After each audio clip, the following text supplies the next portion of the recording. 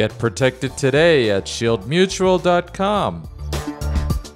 Hello, hello, hello, and welcome to the Arm Your Mind for Liberty podcast, episode 2. My name is George Donnelly, and I'll be the one who will drone on to you over the next 20 to 30 minutes, or even 40 if I'm feeling particularly energetic. Well, it's a beautiful day where I am, and I'm looking at a gorgeous green bamboo forest, and it's nice and comfy, the nice temperature, and I'm feeling good. You know, life is a precious thing. We only get a limited amount of it, although I plan to live to at least 120. I've promised my son that. We have to enjoy it. We have to live in the moment. We have to appreciate it even when things are hard, and that's not easy.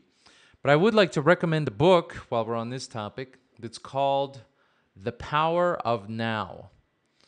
I have it in PDF, so if you'd like it, you can, in that format, you can shoot me an email at me at georgedonnelly.com, and I'll be happy to send that along to you. But, you know, of course, it's a very popular book. You can buy it at Amazon or at your local bookstore or whatnot. Basically, this book is about appreciating. It's not just about appreciating. It has concrete exercises for how to appreciate the present moment and always live in it. How to be more conscious. You know, in the Liberty community, we talk about, wake up. Be conscious, know what's going on.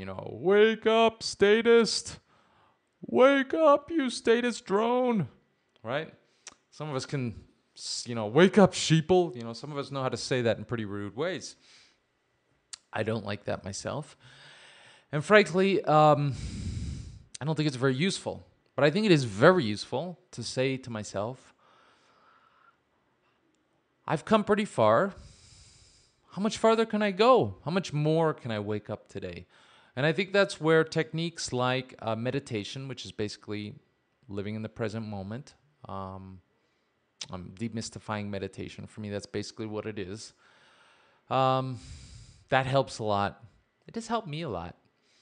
And, there's a dojo that I go to once, twice a week to meditate with someone who's been doing it for more than a decade. Really nice guy. So if you can find a spiritual practice, a place to practice your meditation or living in the moment, it's even more powerful. But you don't have to. And you don't need special equipment or a special place to meditate or live in the present. You can do it anywhere, anytime, in any position, anyhow you like. So I do recommend The Power is Now. The Power is Now. The Power of Now by Eckhart Tolle, Tolle. To help you perhaps achieve a more positive outlook on life, because everything's a lot more fun when you're positive. All right, so today's show, I'm going to give you a quick update on my son's unschooling. My son is 7 years old. He has never been to school. I think more people should unschool. This is why I'm going to talk about it more frequently. His mother didn't really understand unschooling at first. I didn't either. And I have to credit the Free State Project and Liberty Forum for turning me on to the idea. In 2009, I attended a talk. Actually, it wasn't Liberty Forum. I went because of Liberty Forum, but it was the Alt Expo, where there was a mother who was talking about how she was doing unschooling with her kids. And it just blew my mind because I went to schools, and I'd never conceived that you could not send kids to school. I wanted to send my son to the best schools. What a joke. The best schools are still crap. There it is. I'm saying it straight out. And so I have to credit the Free State Project. I'm critical of them fairly regularly, even though I am a member. And I was very close to moving once. I actually own land in New Hampshire. I was 6 days away from moving when I was arrested and framed by U.S. Marshals in Allentown, Pennsylvania. Put under house arrest for 6 weeks and faced a possible 8-year prison sentence, all for video recording. So just to get my my bona fides out there, before I criticize them. I'm not afraid to do it. I have criticized the Free State Project people, and I'll do it again. But I do have to give them props because in 2009, they do a lot of stuff, and they brought me to New Hampshire. The Liberty Forum event is a place where things can happen, and I found out about unschooling, my wife, my son's mother, she didn't get it at first, and she wanted to send him to kindergarten. It was actually more like daycare. Yeah, she wanted to send him to daycare so he could socialize. He was about 3 at the time. And I said that he should give it a try, and he tried it. He tried it for about 3 days, and then he said, I'm never going back. He just didn't like it. And I supported him in that, and I'm very glad that I did. And he's never gone back. And every once in a while I tell him that, because I've expressed my own opposition to schooling, and I tell him that it doesn't matter that I don't like it. He can always go back and give it another try because he has friends. All his friends go to school.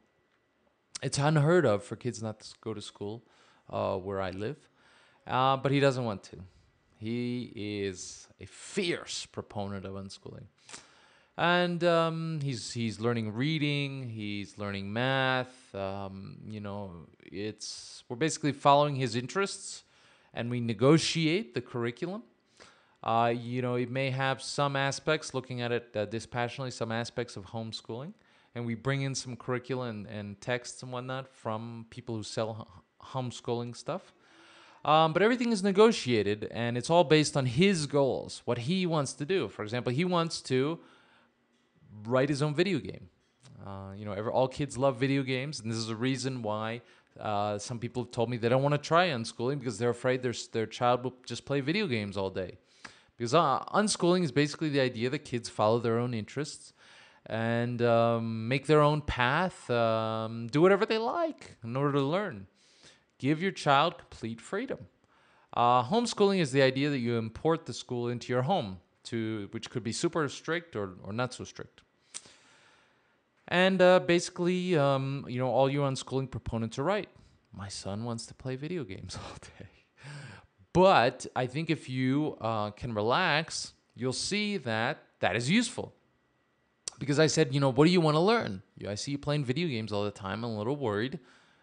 Don't you want to learn something? He said, yeah, I want to learn to make my own video game. Excellent. All right, well, in order to do that, first you need to learn how to read. You need to learn how to write. Do math. How about we make a deal where you work on those things, and when you're ready, I help you with the computer side of the video game. Deal. We shook on it and all. And that's the path that he's going on. He has open access to my iPad. I get him new apps all the time. There are lots of great apps on the iPad for unschoolers. I'll make some recommendations in the future. He has open access to Netflix. He has video games. In fact, you may hear him yelling in the background because he's playing a new video game that I just got him today. And he does martial arts and other stuff. So he lives a pretty fulfilling life, for a 7-year-old kid. So anyway, it's going like gangbusters, and perhaps you should try it as well. And it doesn't mean that you immediately have to pull your kid out of school. It just means you could incorporate more respect, more listening, and more activities that the child, him or herself, generates into the things you do with your child. Now, it's hard. His best friend goes to school, a very well-regarded school, private school, and his parents are very strict, and he spends this child at least 11 hours a day either at school or doing homework. It's terrible, and the kid is fed up with school, and basically his only escape from all of this dreariness is to come and play video games with my son at our house. Kind of feel sorry for him. But my point is that in a situation like that, it's kind of hard to find any time to experiment with anything. And so you may have to pull your kids out of school in order to experiment with unschooling. But I encourage you to do it. Just do it. It's all about freedom and respect and trust. Trust your kids. I have a little video I did, a 2-minute video I did about trusting your kids on my YouTube channel at youtube.com/George Donnelly. So I'd like to talk about rules and regulations. And I'll show you a video clip here about a gentleman who is very well regarded in the Liberty community, Jeff Berwick. I'm Facebook friends with him, and we've talked before. And I have a lot of respect for him. So I don't want to make it seem like I'm singling him out or, dissing him or just ripping him to pieces, behind his back while he's not paying attention, because I have a lot of respect for him. However, in this interview, Jeff is talking about how anarchism is, people perceive it as being no rules. And that's not true. It's not no rules, it's no rulers. There are rules under anarchism. This is a thing that's going to be challenging for people to understand, and I'll talk about it in the future, and I'd love to hear your questions about it, because it can be confusing. And so he's saying anarchism is not about no rules. Rules are good. But then just a few seconds later, they're talking about business, and so rules but no rulers, that's an anarchist talking point. That's something anarchists and libertarians should be talking about, because that's a common misunderstanding. But then they get into regulation of business. And now we're getting into conservative talking points, rightist talking points. No regulation, deregulate, stop regulating, And sadly, Jeff says, essentially he says, in so many words, all regulation is bad. And this was kind of a facepalm moment for me. And I've talked about this elsewhere. So if you listen to my The Art of Liberty podcast, you may you may be facepalming yourself right now. But it's a point that's very important to repeat, in my opinion, because often we anarchists and libertarians get stuck in rightist ways of thinking. We have to get beyond that. And so basically he says all regulation is bad. And you know what? What is regulation? It's just rules. It's just making rules. And again, it's the same point that Jeff just made. It's not about no rules. It's about no rulers. Business, and I was in a shopping supermarket line once, and I overheard a couple ladies talking about how business must be regulated. And they were obviously statists, probably on the left. And they were absolutely correct. Business must be regulated. Everything must be regulated, because what is the flip side of liberty? It's responsibility. And you know what? Liberty can't function without responsibility. If we want complete liberty, we also have to have complete responsibility. And that's basically what regulation and rules are about. It's about holding people accountable and having responsibility. Business must be regulated. There must be regulation. It's just a matter of who is making the rules. And I'll touch on that in a future episode. But I just want to make this point clear. And don't talk about deregulation. Whenever I hear anarchists and libertarians talking about deregulation, I just, I want to facepalm again. Because deregulation in mainstream conversations, it means remove all the limits on business, but still keep all the special government privileges. And this allows business to profit from government aggression, allows them to run free and unencumbered from responsibility. What we need is to remove both the government special privileges and and keep the responsibility, but from a meaningful way. And I'll talk about that in a future episode. So, if Jeff should be listening.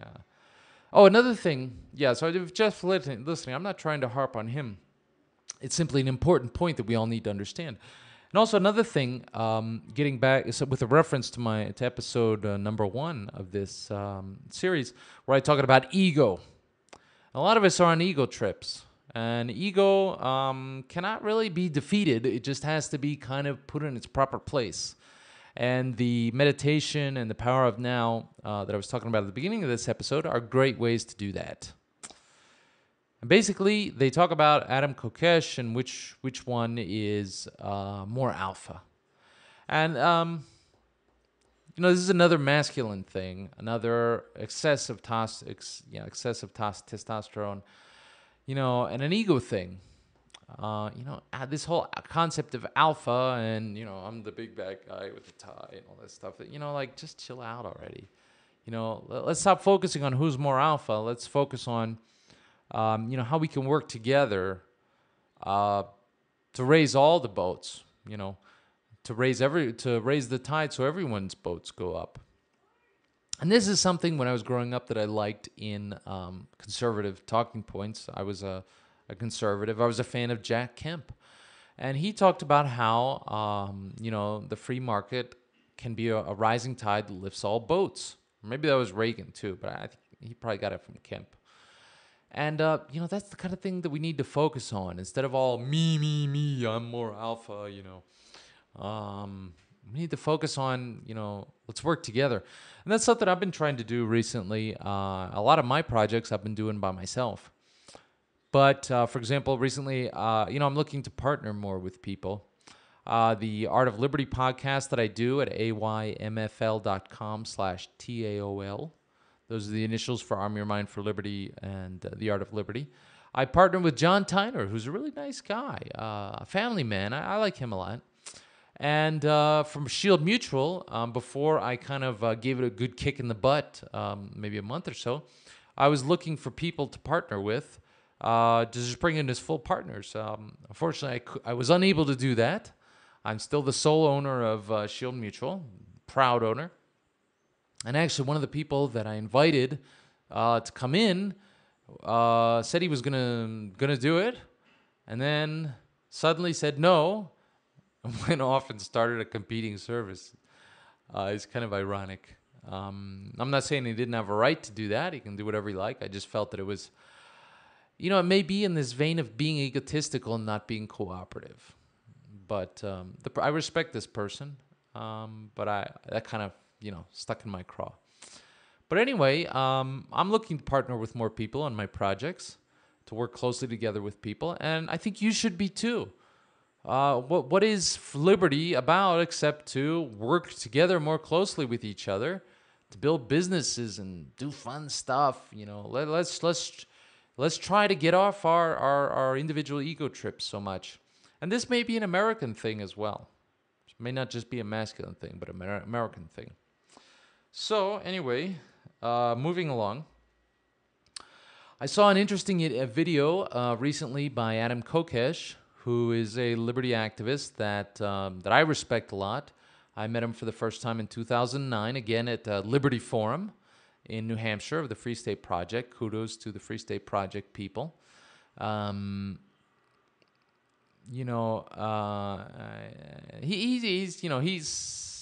and I'll get into it in this video. I have a lot of respect for him because, there are a lot of people in this movement who, for whatever reason, talk a good game but don't actually do much. And even when people do things that I think are a little bit misguided in one way or another, in whole or in part, I have to applaud you doers, for doing it. Because so many of us are not doing things, and we're not doing enough things. Because it's one thing to... there's stages to this liberty evolution that a lot of us have gone through. There's the stage kind of zero where we're kind of stuck in either apathy or statism. There's another stage where we're kind of accepting it, accepting libertarianism, accepting freedom. There's another stage where we may talk about it. And that's a really important stage, because talking about it is not doing nothing. Talking about it is doing something. Talking about it, writing about it, that's definitely doing something, and something very important. And you may even be sitting on your couch while doing it and getting fat, but you're still doing something very important. And then there's going out and doing things like cop blocking, confronting bureaucrats and tyrants of whatever level. That's another level, because that's actually going out and doing stuff, not just talking. Talking is very valuable. And those people who go out and do that, my respect increases for you, even when I think you're misguided. But the people who actually go out and move on to the next level of doing something constructive, focusing less on the problem and more on solutions, you have my utmost respect. And I think Adam is basically at the talking about it and action stage. As far as I know, he sells silver.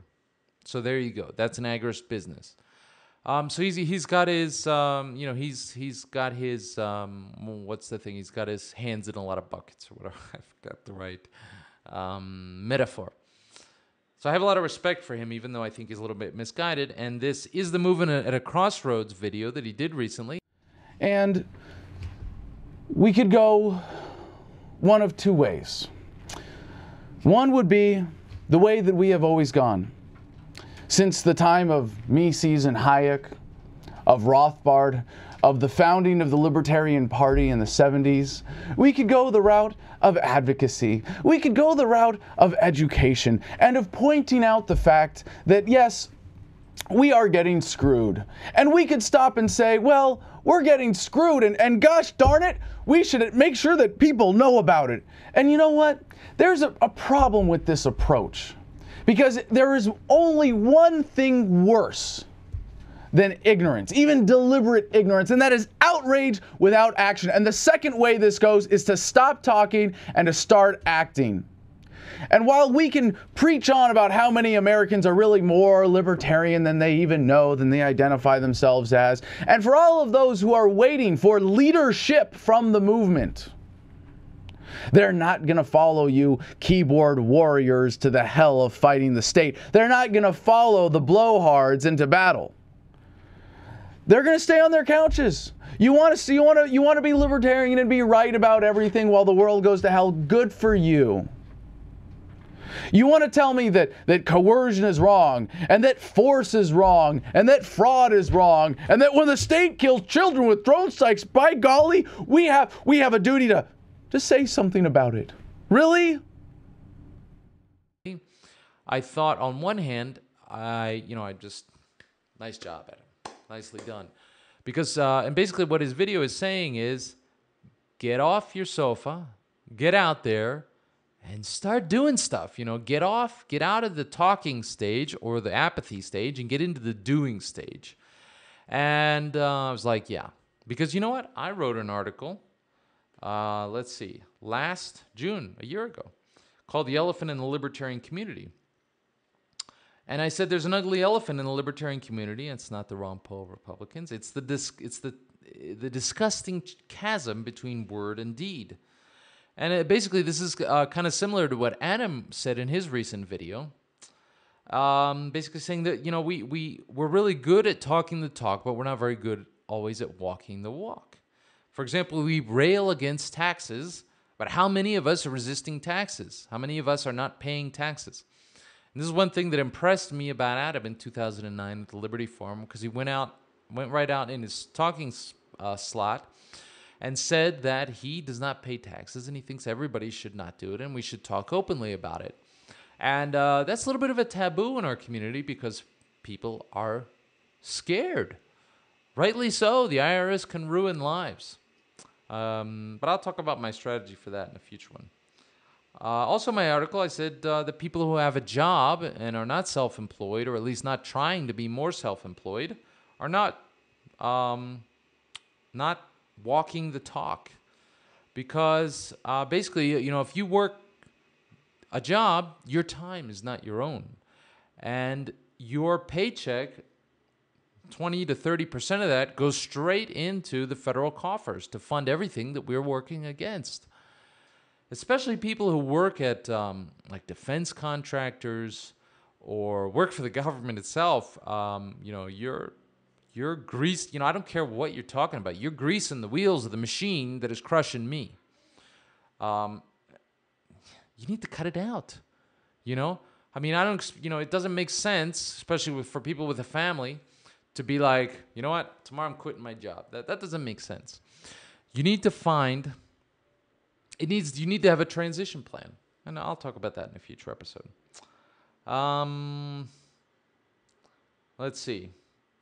Another thing I talk about in my article are people who are only using Federal Reserve notes, who aren't making an effort to use gold, silver, Bitcoin, Litecoin, stuff like that. That's not hard. And if you have a job, most likely you have at least a little bit of disposable income. Go out there and buy some silver and trade in it. Go out there and get some Bitcoin and trade in it. Let's get it moving. And inactivism is the last point that I kind of took issue with in my article last June.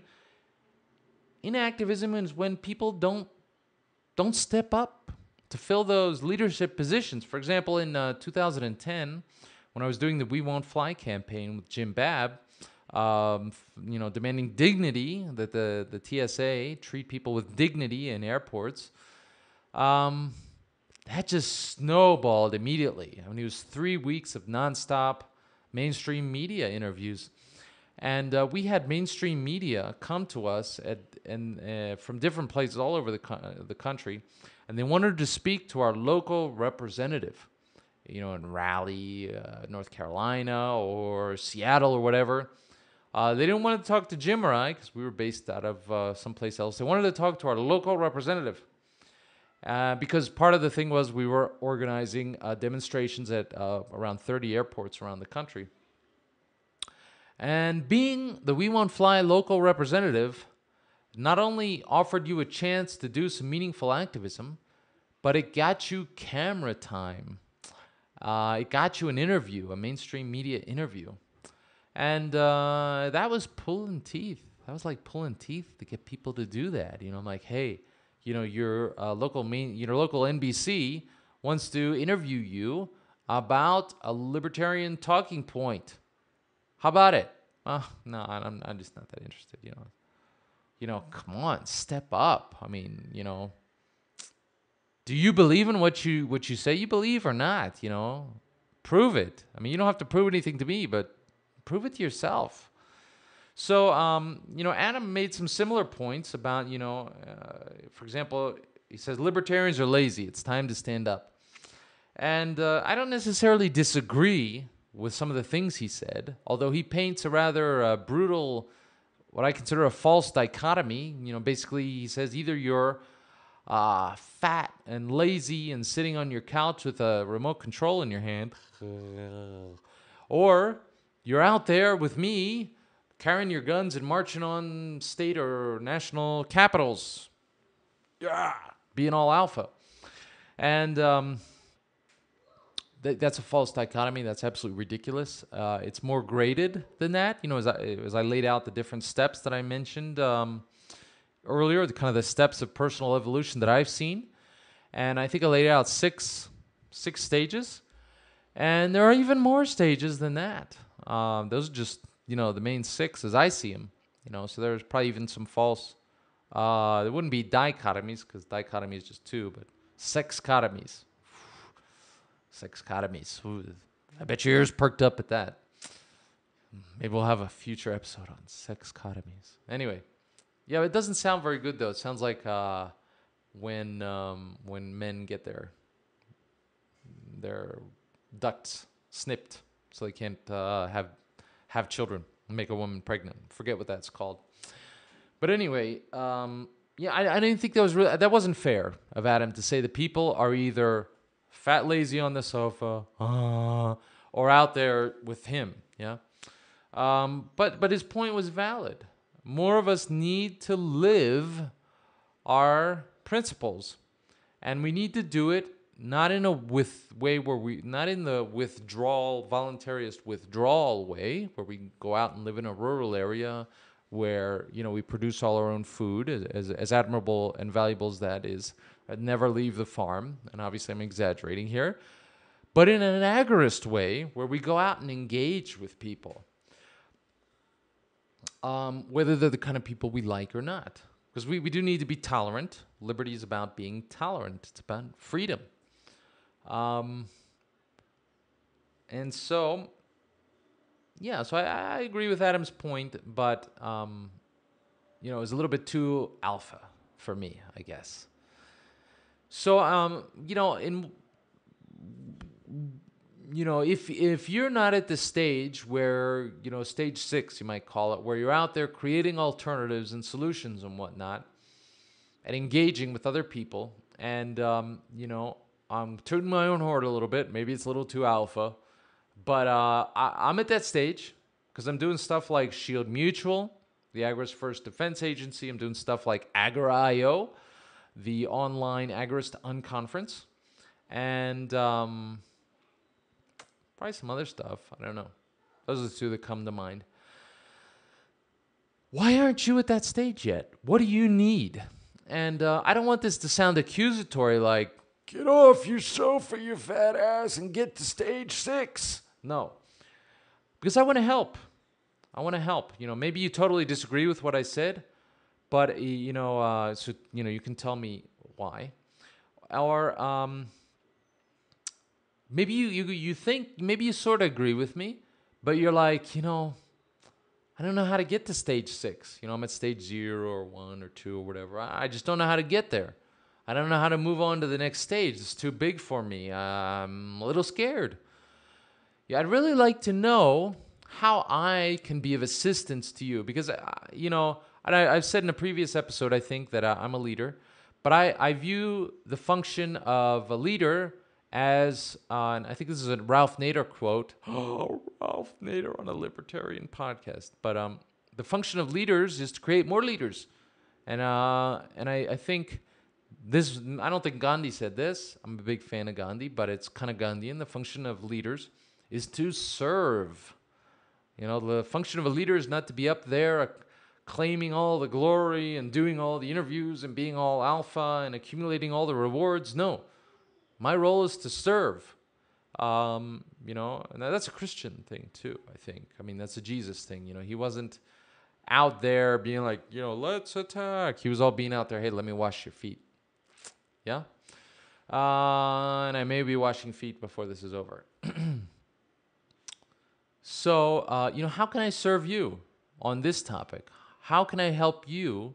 What do you need to move up to the next level of activism, of living the liberty principles or your principles, because all of us are different. My liberty principles are different from your liberty principles.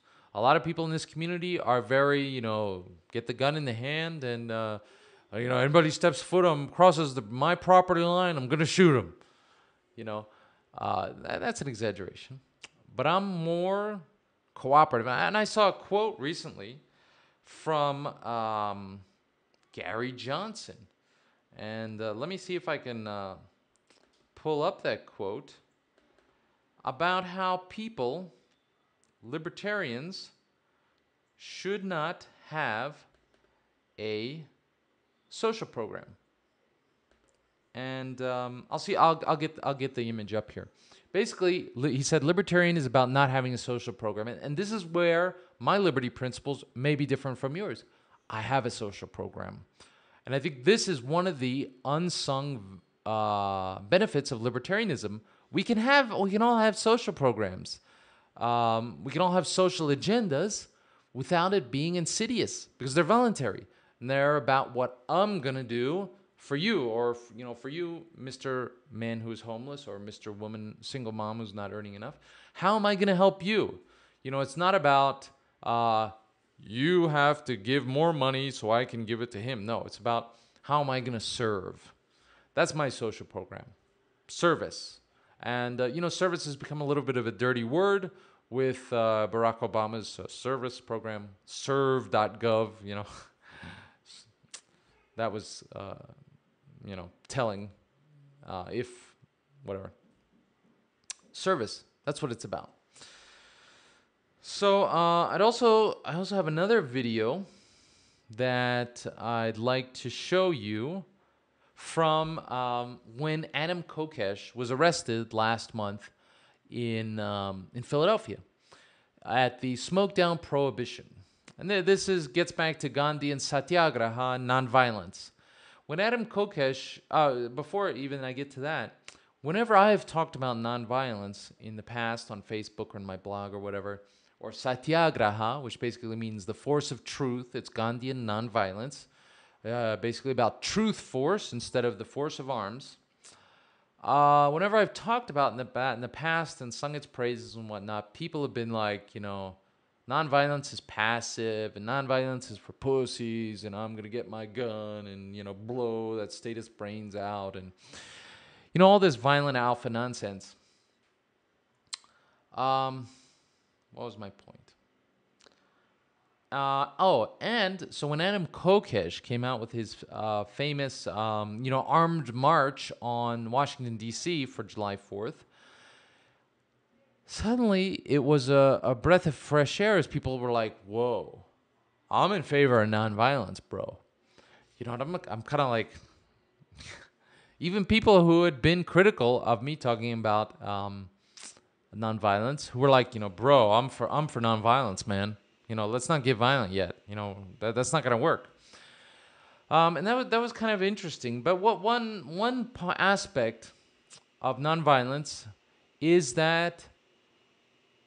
love.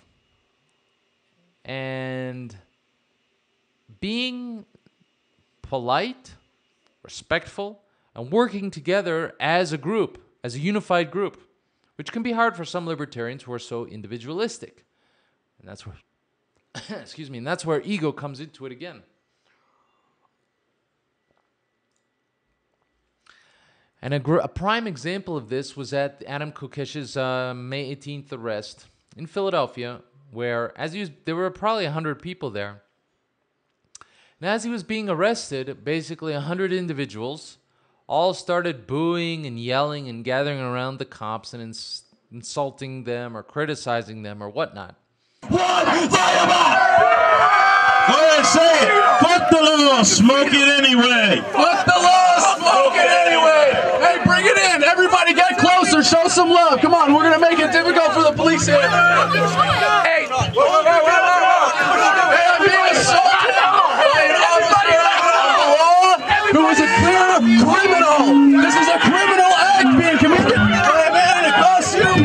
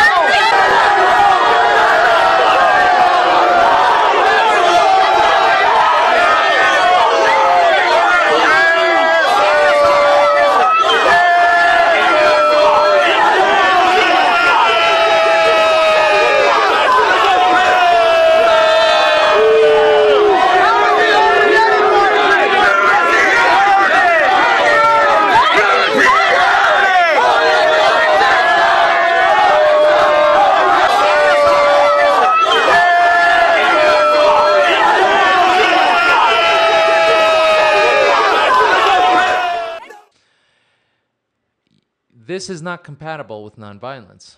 This is not compatible with effective liberty activism. And it's not just there. I've seen it everywhere. Nonviolence is about love. It's not about hating and yelling and screaming and criticizing. If you watch the Gandhi movie, which Gandhian experts have told me is really realistic about how the Gandhi performed his nonviolence, people are silent. Satyagraha, truth force, it's not about talking anymore. It's about doing. It's about showing the force of your truth. Frankly, it's incredibly disappointing when I see activism where everybody's yelling and screaming and criticizing and walking along next to somebody and screaming questions and accusations at state bureaucrats, because nonviolence is about using the power of love and truth to reach the oppressor's heart. And you're not going to do it by yelling and screaming at them and getting all up in their face. It's just not going to work like that.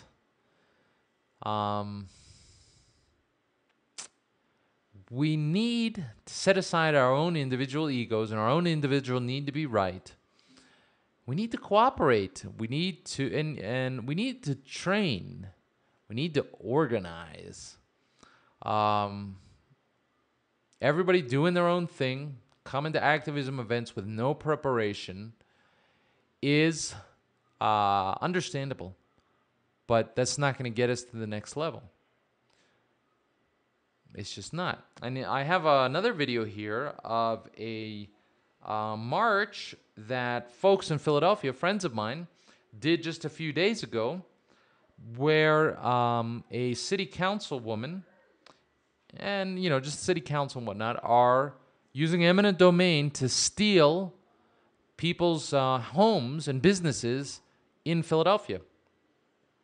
And I think this is very admirable, what these folks did, because they marched in a neighborhood in Philadelphia with a bullhorn and everything to the city councilwoman's house, being quite loud and whatnot, and confronting her about the fact that she was stealing from these folks who aren't rich.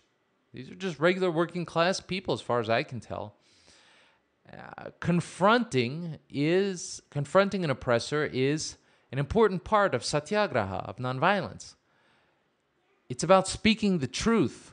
It's about going up to the person and saying, you are stealing, you are hurting, you are doing something that is wrong. And I especially thought it was powerful that they brought a child along who spoke to the woman and said that what you're doing is wrong. But at the same time, there was an outbreak. Instead, there are about 20 or 30 people speaking to one person. 20 or 30 protesters speaking to one city councilwoman. And at first, it was just one person who was speaking to this lady. But then, when she said things that were unpleasant to hear, that were, slick status talk, everybody started talking at the same time. And one young lady whom I respect, I don't know her very well, but I've seen her in other situations, and I have a lot of respect for her. She's a doer. Yeah. She got up in the face of this councilwoman, and it almost looked like, a cat fight. I'm sorry, but it's what it looked like to me. Faces close together, yelling at each other, visibly agitated and angry. And that's a lack of self-control. And that's not love, and that's not nonviolence, and that's not helpful.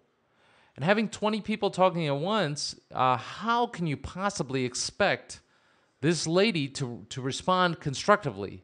How can you even expect her to hear what you're saying? That's why we need more leadership, more organization, and more cooperative working together in our community. A confrontation needs to have a designated spokesperson. It's not going to work with 20 people talking at once. That doesn't mean you have to give up your individuality and become part of a collective. It just means we have to cooperate. And you know what? That's what we're made for. That's one of our prime evolutionary advantages, that we can communicate and cooperate and work together, because when we work together, we're more powerful. 20 people working together in unison in an organized way, trusting their spokesperson to get in the points that they feel need to be gotten in, that's way more powerful than 20 people each talking over each other.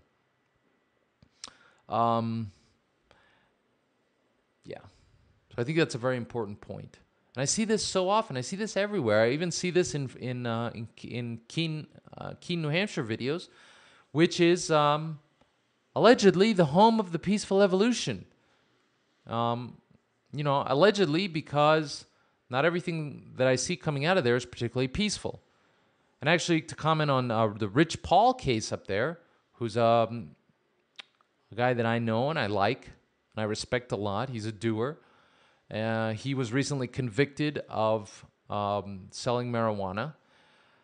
And there was an aggressive, he was tried in Keene, as I understand it, there was an aggressive effort to use jury nullification there because it had been used in Massachusetts, of all places, successfully the year before by Pete Eyre and Ademo Freeman.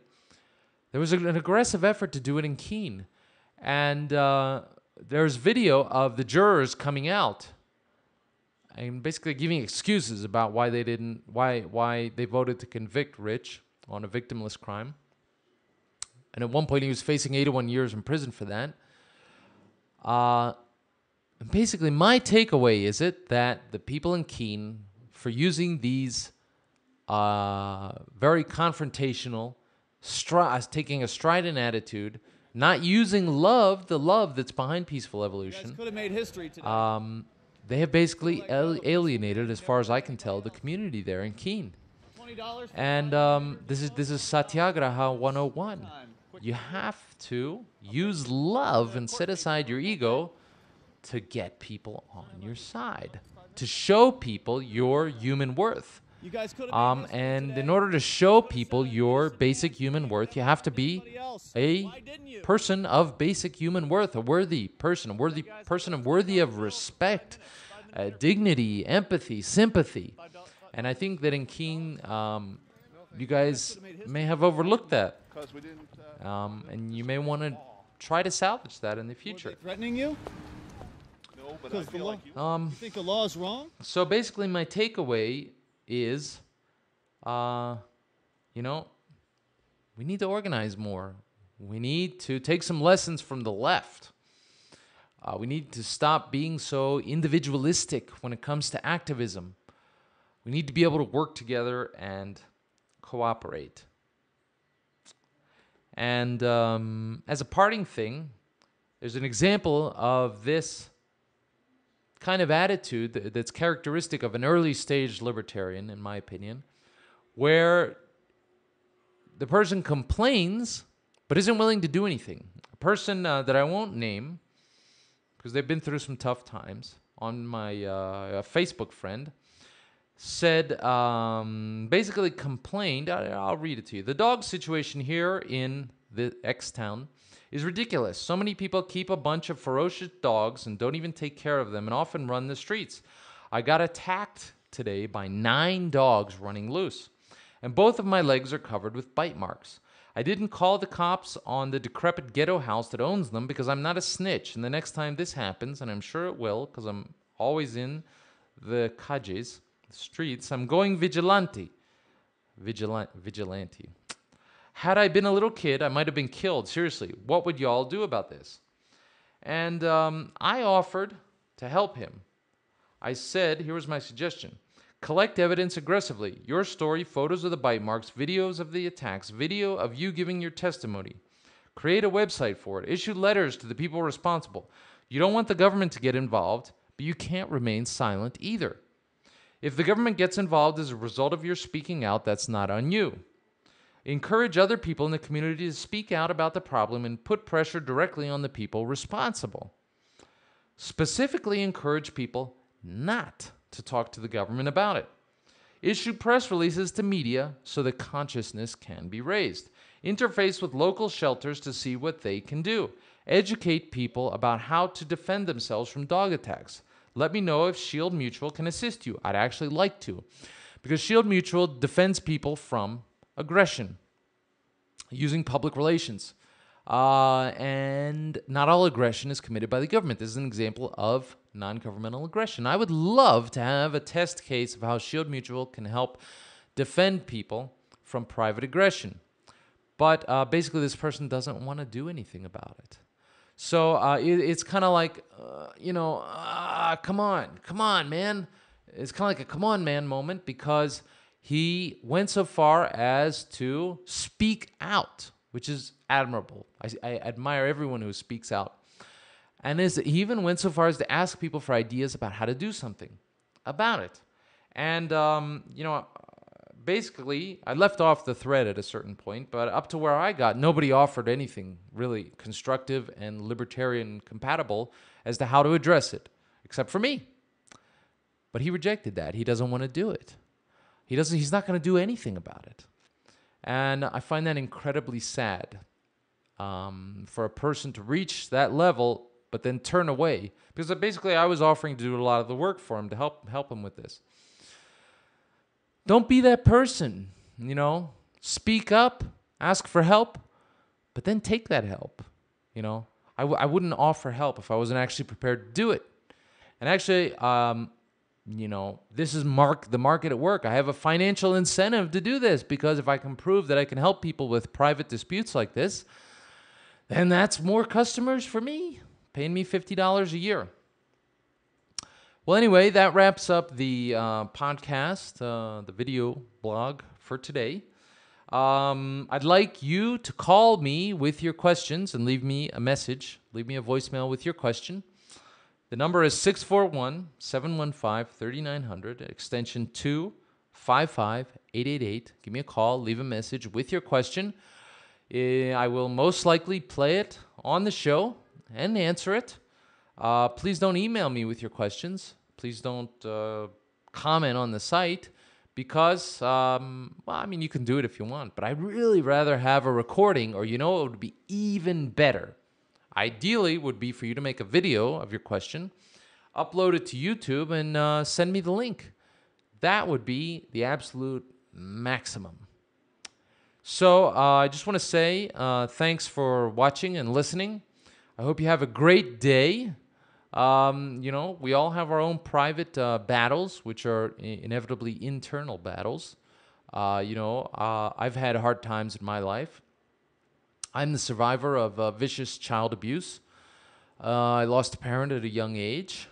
I have experienced severe financial difficulties. I've spent time in prison, not very much. I've spent time under house arrest. I've had a son who was very close to dying at one point. Perhaps I'll share that story with you in the future. Everyone has troubles, but in the end, it's not about the trouble itself. It's about how we react to it. We can control that. And through my podcast, video blog, and what the stuff I do, I'd like to serve you in helping you to become better at reacting to trouble, as well as become better myself, because obviously I haven't perfected this stuff. So just try to keep that in mind today, when you run into troublesome things, that, this too shall pass, and it can pass faster if you're able to master your reaction to it. Have a great day, smile, and I'll have another episode for you really soon. Get protected today at shieldmutual.com.